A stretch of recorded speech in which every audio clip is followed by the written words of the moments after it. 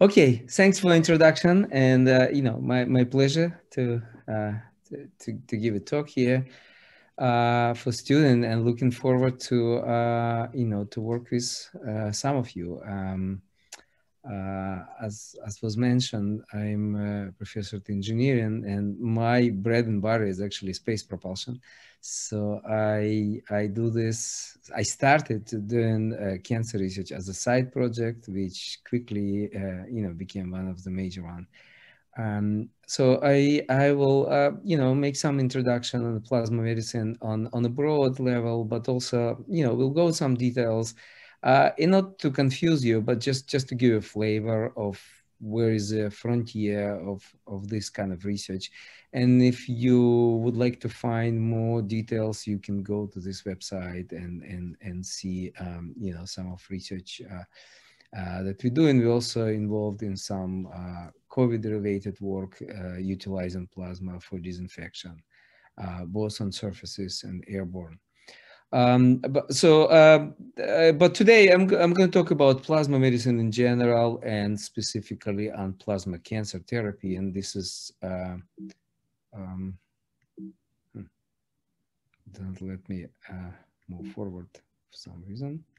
Okay, so this is a recent text that was just published, which basically has it's a first book on that topic, and it has most of recent research advances in this area.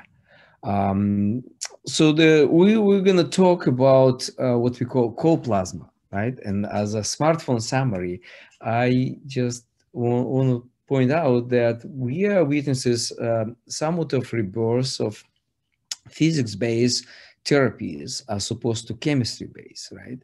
And the coplasmas that we're using, this is not much different of lightning that you can see, and see you can actually touch some of these plasmas. So this is my student fingers. He's doing well after maybe many years. So what is a plasma? Plasma was introduced by Erwin Langmuir, who actually got Nobel Prize for some other work, not plasma related, but he actually did a seminal contribution to plasma, and the idea that any matter can go through transformation from solid to liquid to gas and eventually to plasma. When temperature increases, and plasma in that sense is a collection of charges where you're basically able to separate electrons from atoms. And Langmuir introduced term plasma. Actually, he used blood plasma as kind of analogy, where you have different type of platelets, and in the plasma you have different type of charges, right? So that's kind of similarity. So there is a little bit of confusion when people talk about plasma. I had some small companies that I was involved called Applied Plasma Physics, Plasma Science, and I often was getting calls for blood donation.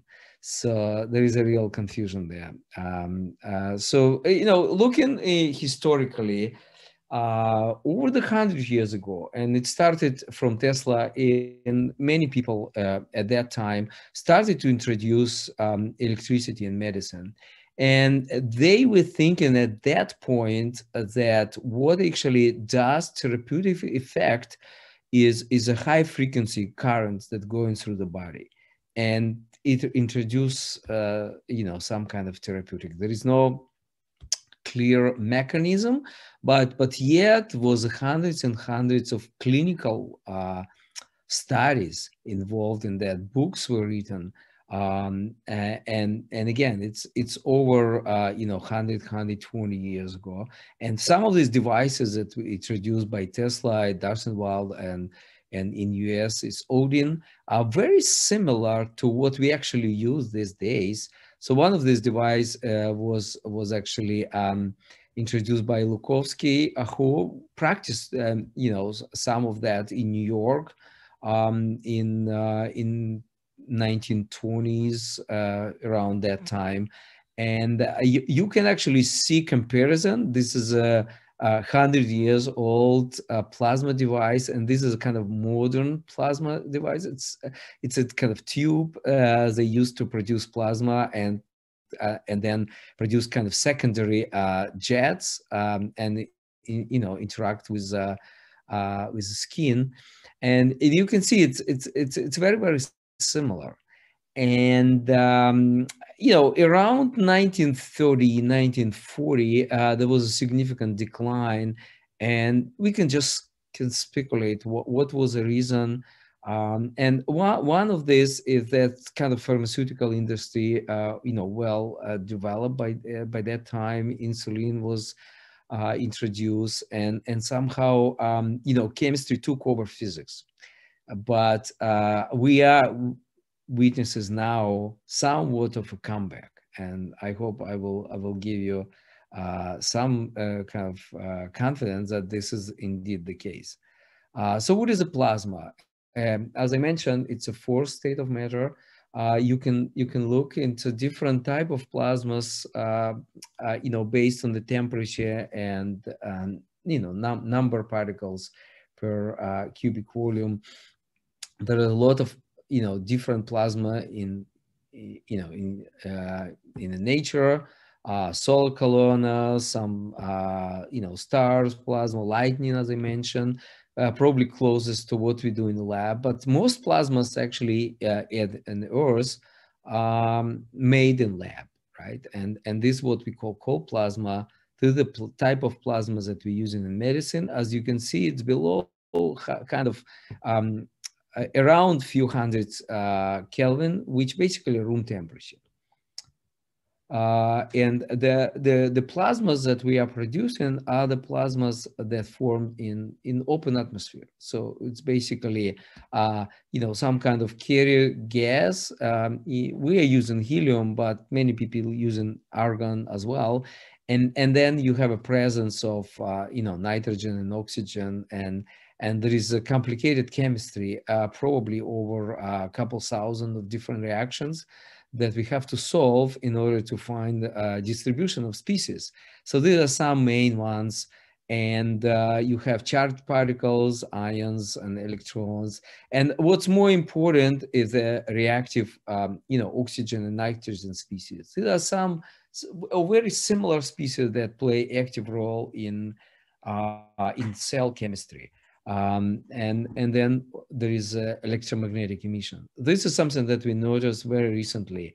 Now, in terms of species, some of this can be measured by using just a kind of passive emission spectra, and you can notice some oxygen and nitrogen species. This is a kind of precursor that eventually form some more complicated structures, say hydrogen peroxide and others that are important in the chemistry that we're dealing with.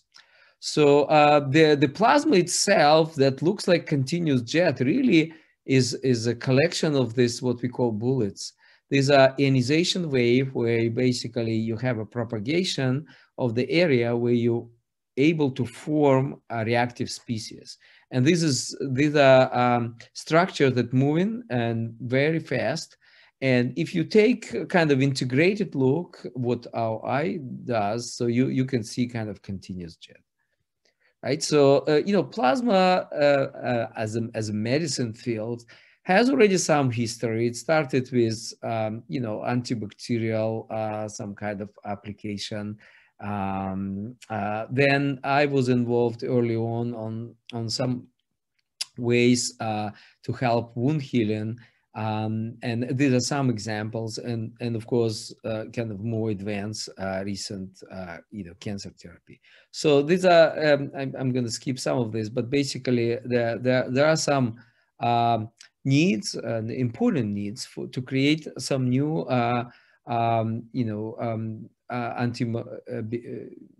microbial agents, because there is a kind of natural, development of resistance to antibiotic. And these are something that was on front lines, and there's some results. And again, it's old stuff that was done almost 20 years ago. But you can see that seconds of application of plasma can lead to several logs of disinfection. So this is just a cleaning of surfaces from bacteria. These are, some E. coli gram negative, and also, as you saw, some gram positive. And you can see, the after exposure, there is a distraction of this.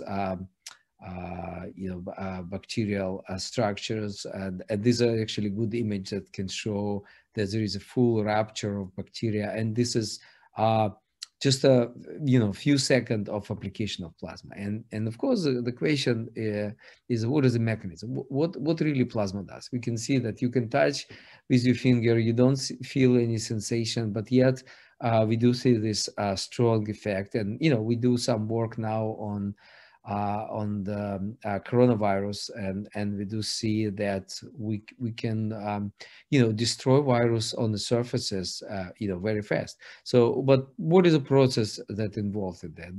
That's kind of question that many people try to answer, and we'll touch some of that. So people found that the plasma also can enhance blood coagulation. And there's important property of plasma. Actually, it kind of helped to seal, vessels faster. And early on,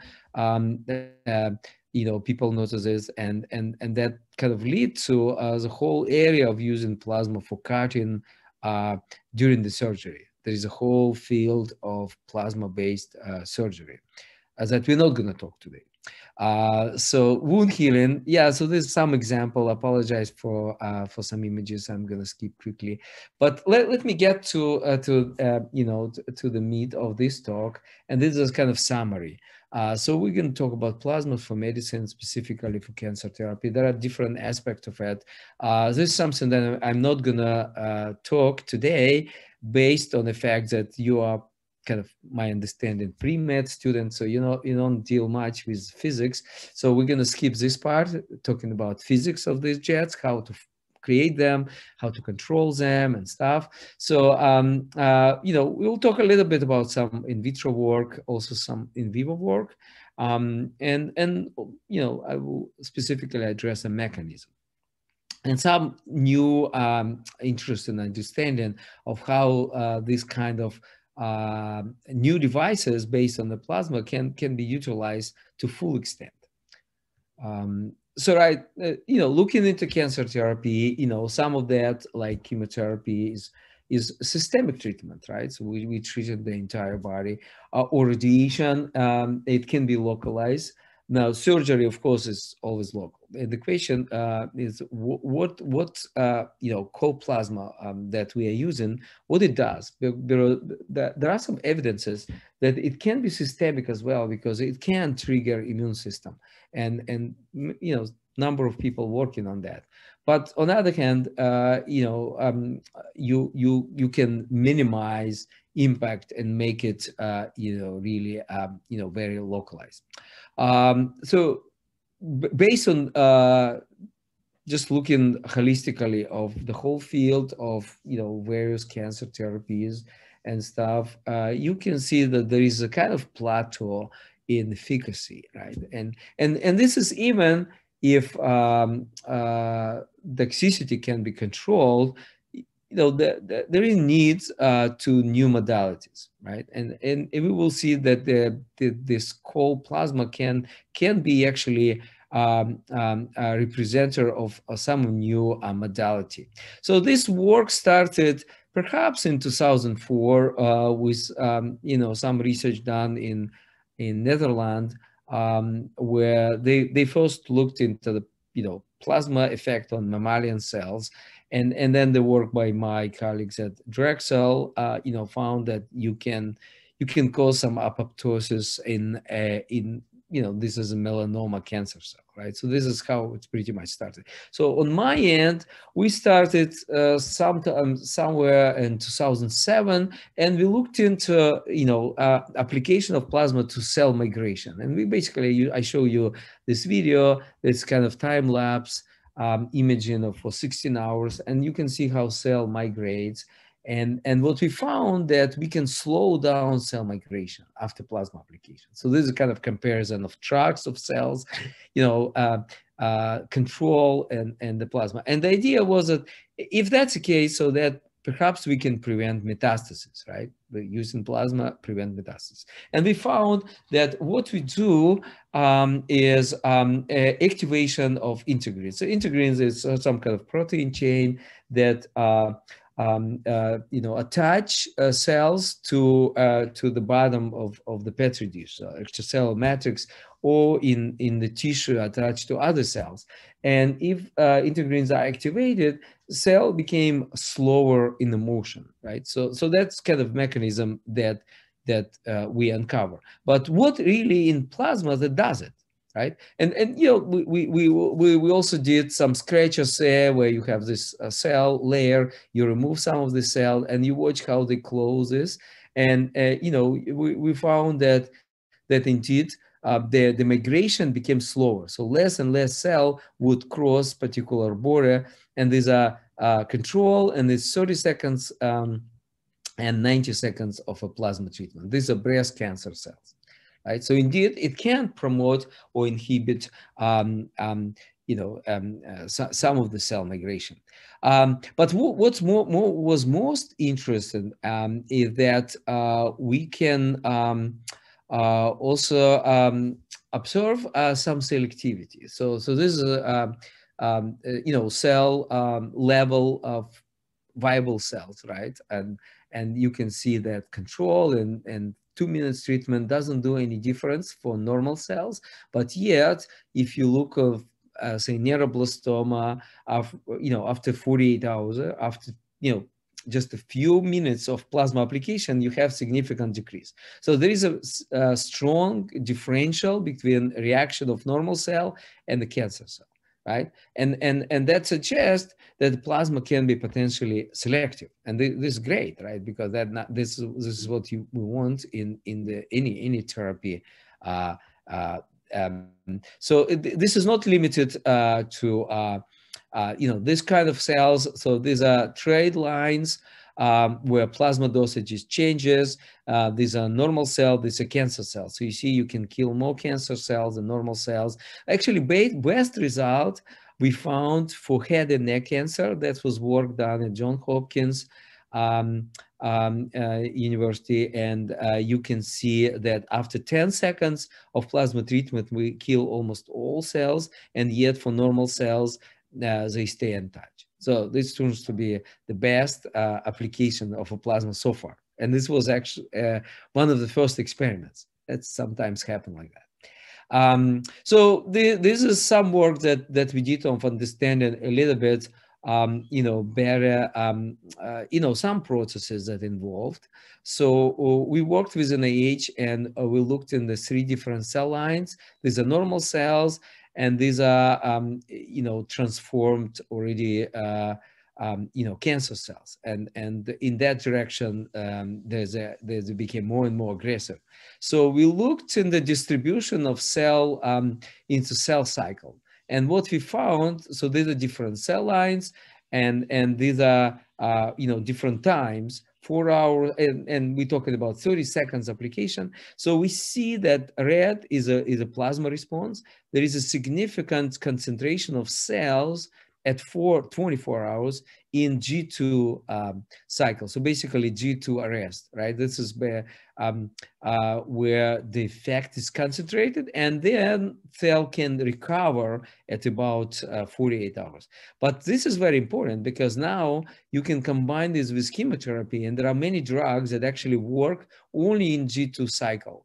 And that suggests that some kind of hybrid application where plasma can be used as additional modality, can be potentially beneficial, right? And we also found that what is the mechanism here was a DNA damage, and it can be shown as this histone that increased.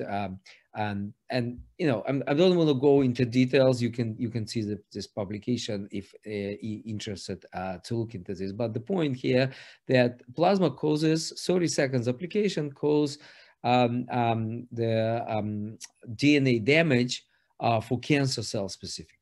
Okay, now we did some animal work. That work was done almost at the same time in France. These are some results from French work, and this is our work. And you can see that, again, 2 minutes of plasma treatment can reduce volume of a tumor and also increase, the life expectancy for this mice population by more than 100%. Now, as a side, kind of anecdotal experience, when we did this treatment, we need to shave these mice, and we noticed that after plasma treatment, there is a much faster growth of hair. So perhaps plasma can be used also for, to assist hair growth. No one actually looked into this so far. That's myself in the hospital. That was an interesting experience. This is our plasma device that we got some FDA permission for limited clinical trials and about 20 cases. This was the first case that was done actually in 2015. Okay, now, but I will focus specifically of glioma because working with, a lot of oncologists and neurosurgeons, we notice that there is significant excitement when we started to talk about possibility for treating glioblastoma, or glioma, or brain tumor, basically. And this is because there is no a good therapy, and the best combination of different drugs and maybe radiation, can improve perhaps by a few months at the most, and therefore they're looking for new ways and new opportunities. So we started to focus on that, and I showed this already. So we started with the cell lines. We found that indeed it can be selective. And, we can also formulate, required dosage of plasma. We found that, it's probably necessary between 30 seconds to 2 minutes treatment to cause significant effect. So this is some mice experiment that we did in the brain, as you can see. So in this case, we actually treated just for 15 seconds. And this is a growth of the tumor over, after treatment. And this is red, this is after plasma treatment. So you can see that just a single application of plasma can significantly reduce, tumor in the mice, right? So this kind of great promise for this specific application. But now, of course, everyone is concerned with understanding the mechanism. And here we are getting to the main point of my talk, where I would like to contrast, chemical, mechanism with the physical effects, right? And plasma does some chemistry, of course. It promote reactive it's kind of pro-oxidative stress, because plasma is formed in the air, creates reactive oxygen species. These species enter cells, and I will show you some results. But we obtain that these species enter cells through equiporins. So equiporins are kind of very specialized pores that were discovered maybe 15 years ago, and Nobel Prize was awarded for that discovery. And it turns out that the cancer cells have more equiporins, and therefore they have more chances to uptake these large molecules that plasma produces. And as a result, we can have selectivity, right? But we also found that there is a physical effect associated with plasma. And this is what was very, very recent, 2 years ago discovery, in our lab. And we will focus somewhat on that. And we will see that, between chemistry and physics, we can have actually very interesting combination that plasma can offer. So yeah, so I talk a little bit about this, chemical pathway. So chemical pathway is the following. So we formed reactive oxygen and nitrogen species in the plasma. Some of these cause increase of ROS in the cell. And naturally, cancer cell has elevated level of reactive oxygen, adding the same amount, even same amount, while we can prove that we can actually add more to cancer cell, can kind of over threshold, and cell cannot handle it and will die through natural kind of apoptotic mechanism, while normal cell would survive. So basically, this is kind of cartoonish picture that shows that you have more equiporins, more chances for the species to penetrate into cancer cell than normal cell, and that will lead to selectivity. And we prove that mechanism because you can actually block some of these equiporins. And in fact, if you silence them, you can basically negate entire effect of the plasma. Right, so knocking down equiporin significantly, we can to extend that almost no effect of the plasma. So that's a kind of chemical pathway. Now, but talking about chemical pathway, you may ask question, and when I talk about this at the conferences, not plasma related. Of course, when you go to conferences where only plasma people, we're all very excited. But when you go out of your bubble to someone from outside and they say, okay, we have a tool to make reactive oxygen species. So, people can ask, hey, why do you need plasma for that, right? And it's kind of obvious question. So what plasma does specifically is that you can just mix some of the species and make a drug and deliver this drug, right? So why do you need plasma? So it's some kind of fancy way to do it the same. So my answer to this, and we kind of came to that several years ago, and the idea is that plasma can be adaptive in real time. In other words, what you do is you make some species and then you interact with that cocktail with cells and tissue. And if there is a way to monitor in real-time response of cells to the plasma treatment through the feedback, you can adjust this chemistry in real time in a matter of nanoseconds and can do it differently. And therefore you can be very, very specific, basically personalized. And that's unique. You cannot make a drug like that can actually change itself as you swallow this drug, right? So, but the plasma is a drug that you can imagine. You can swallow it, and it will figure out what is the best dose for you, or not for you, but for a particular person, right? So we call the adaptive plasma platform, and that's involved. Of course, imaging, but also it's involved the feedback, some machine learning, artificial intelligence that can be utilized for that matter. So I can skip that part, but what I will show you also that, it's amazingly, but the plasma itself can adjust even without artificial intelligence and feedback mechanism. Plasma can sense different cells. So you see, this is a plasma measurement of, say, density of plasma, right? In the presence of different cells, and you can see the different cells actually change plasma itself. And more though, so we did some interesting experiment where we placed normal cells in cancer cell and we shoot plasma in the middle, and we see that the plasmas actually shifted toward the cancer cell. And the reason is that cancer cell has different electrical properties, and turns out that that's enough to cause this shift. Now, it's not always will be the case, but at least in some mechanism, in some instances, plasma can be self-adaptive. But here's an example of adaptive platform that one of my PhD students developed. So you have any plasma source, and then you create chemistry, reactive oxygen, nitrogen species. You interact with cells, you monitor response, you go through feedback and change through change in voltage, gas, and maybe treatment time and so forth. And this is how it looks like.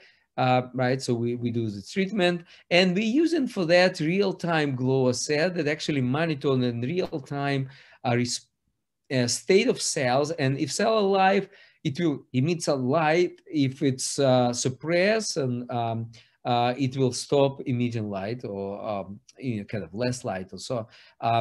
So what I would demonstrate to you that we actually can differentiate response for different times. You see, there's a different treatment times, and you can see that the cell respond in real time differently. Now, what was more important, that we also can sense different voltage. So you apply different voltage to plasma, and you can see different response. So now you can utilize this in the feedback, and can in real time adjust what necessary if you let's say decide that you want to kill half cells for whatever reason, right? So you can do it. And I will show you that it can be done differently. We can also use impedance, basically electrical measurement of cells in real time. And we found that this measurement is actually linearly proportional with the cell viability. So there is a kind of strong correlation. And this is actually a system that we built based on that. So there is an impedance diagnostic, machine learning, and goes in the cycle. And this is a result of this adaptive control that create some kind of middle road. So you not overkill cells, but you not underkill, and you do it just right. Right. So this is one example. Now, this probably for this audience, maybe a little bit over your head. I didn't want to complicate things, but just want to illustrate you how machine learning can be used, right? So this is basically systems that we use. We have a target, which is cells. We have a plasma. We have some kind of ways to change feed into plasma, and we have an algorithm, right? And then we can scan cells by using some Gaussian system, as you can see, and this can lead to monitoring what happened during the treatment. And then we can use model predictive control to change. Now, for that, you actually need some model. In other words, you have to accumulate some data, big data, and then you can use this big data, put this in your computer, and this will be your guiding principle. But later on, we realize, and it can improve. You can see that model predictive control can do much better job with the treatment goals and without, right? There is a kind of deviation without, and you can actually get closer to what you want. But for that, of course, you have to have a model. So in other words, first you need to run a lot of experiments on different cells to gather all of that data and then try to figure out how to use it. But what we found that actually there is a way to use deep machine learning where you build artificial neural network that basically represent the model. And you, by solving that, you can, find a way to, to do this adaptation without any initial model. So it's a little bit complicated, but the key result, what I wanted to show you here, that you can obtain real-time composition of the plasma without actually doing any measurements, and just running this through the computer simulation. And these are different species that exist in the plasma based on this kind of artificial intelligence that we utilize. Okay, now what we found, and then we're getting now more to the physics-based idea. What we found is the following: that in addition to the species, that's all different reactive oxygen and nitrogen species that plasma does, what plasma really does is some kind of initial activation or sensitization of cell. Just to illustrate it, see what happens is when you have cells and you have media, of course, you have to have cell culture media, right, with some vitamins and amino acids and stuff. And when you treat with plasma, you create this reactive species. Now, and this reactive species interact with cells, and that can lead to the damage of these cells. But what you can also do, you can actually treat this media before cells, right? And then put this media on cells, and you can get almost the same effect, right? Because if at the end of the day, what plasma does is produces, species. You don't need cells to do to do this species production. You can do it without cell, and then just use this as a new drug and applies this drug to cells, right? Now, but there is a difference. anyone who does these experiments, first everyone was excited. Oh, hey, I don't need to put cells in the plasma. I can do this separately, and then you can store this for a couple of days, and then you can bring this elsewhere and as a drug and use it against cells. And this is great. But yet everyone noticed that there is a slight difference, sometimes slight, sometimes significant difference between these two approaches, right? And they're not the same. Now, what we did the experiment, which is, let's see, I will try to explain is the following. So, you do one-step treatment, which is cause significant kill of cells, which means basically you treating, cells with a media one time, and you can kill, say, in this case, 70% of cells, right? Okay. And then what you can do, you can treat with, cells with media, but then immediately remove media, which is already contaminated with all species, and put fresh media. So in that case, right, if you do it, this is a case without, right? So you basically have no effect at all. Right? Now, you can take, say, hydrogen peroxide, which is a proxy for some of the plasma species, and find very small concentration that are not going to be toxic. So say, in this particular case, you take this concentration, and you're talking about without activation, right? This yellow bar. So this yellow bar, again, this is control, this is yellow bar. You see, it doesn't do anything. But now you treat cells with a plasma, then change media, remove all species, put fresh media, and then you add the same amount of this non-toxic amount of H2O2, and now it became toxic, as you can see. So this is a bar. You see the difference. And if you increase a little bit, so you can see that at some point you can make it exactly same as the plasma alone. So in other words, when you treat cells with the plasma, even without species, you still produce some initial activation. And then, this became sensitive to any treatment, right? So you can use any drug. So we found that activation starts after about 20 seconds of plasma treatment. Again, no species, because we remove all the species. And this effect stays for a couple hours.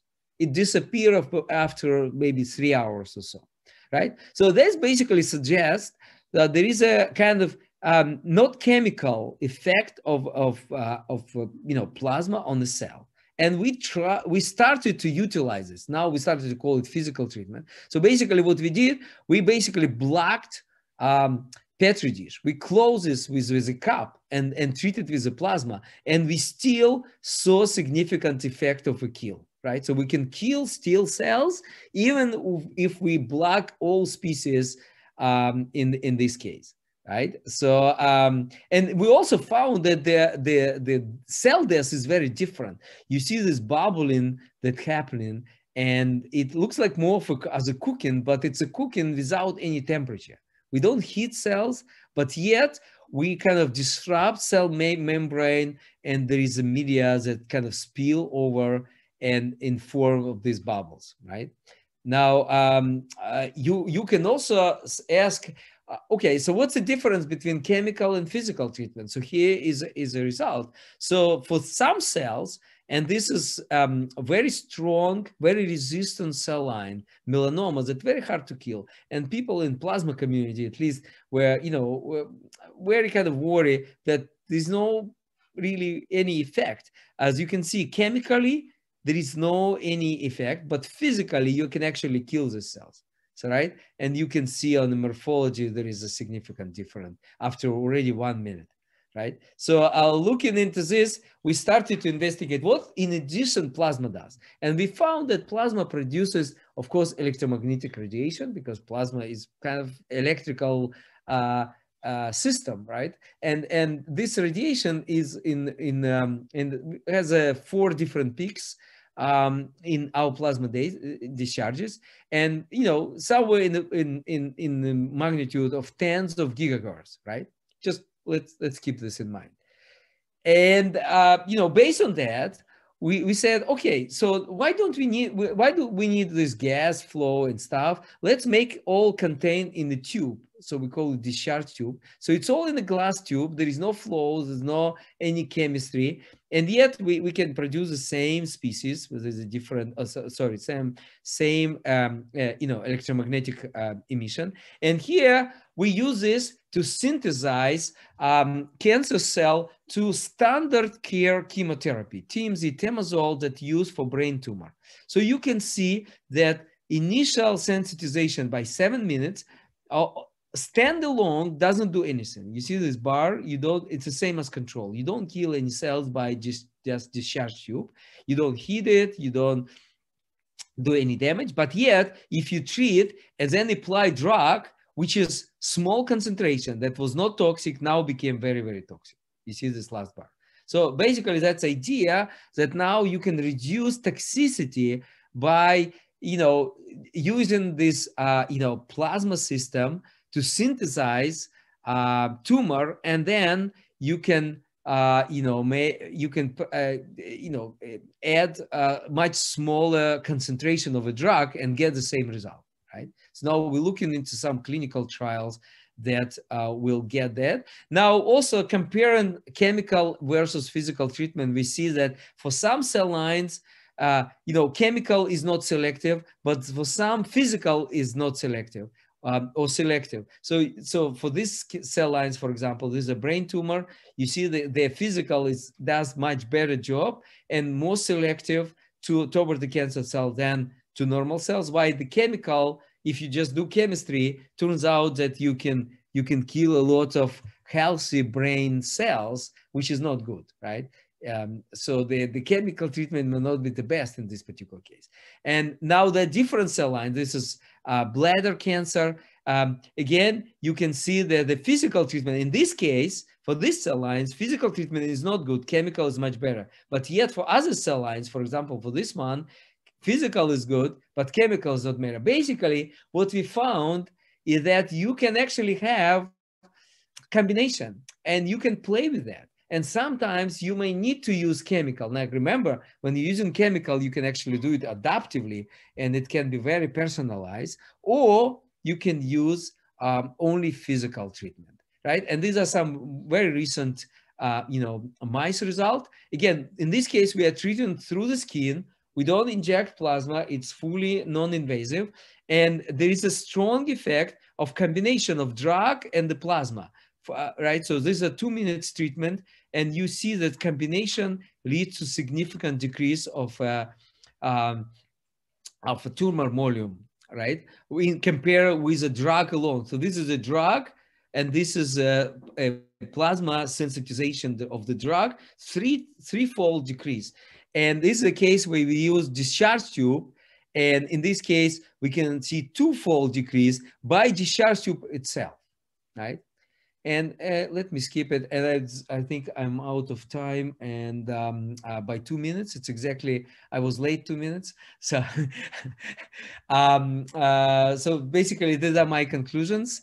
So you see that we can actually use direct brain tumor treatment utilizing plasmas. We get along with understanding some hypotheses that involved in this new plasma treatment. Now, we're talking about chemistry. We found that plasma adaptation is a key and maybe very important to really optimize treatment. But yet, on the other hand, plasma can be used as a kind of additional modality through sensitization to standard care chemotherapy. And this is the key, because if we use in standard care, we have a pathway to get to the clinic much faster. If and so we can actually just start with adding this as a new modality with of course noble aim to reduce toxicity. And so I just want to acknowledge all different agencies that support our work. I want to thank you, and I guess we have some time for questions, or we can do it later. I'm not sure what's your schedule. Thanks so much.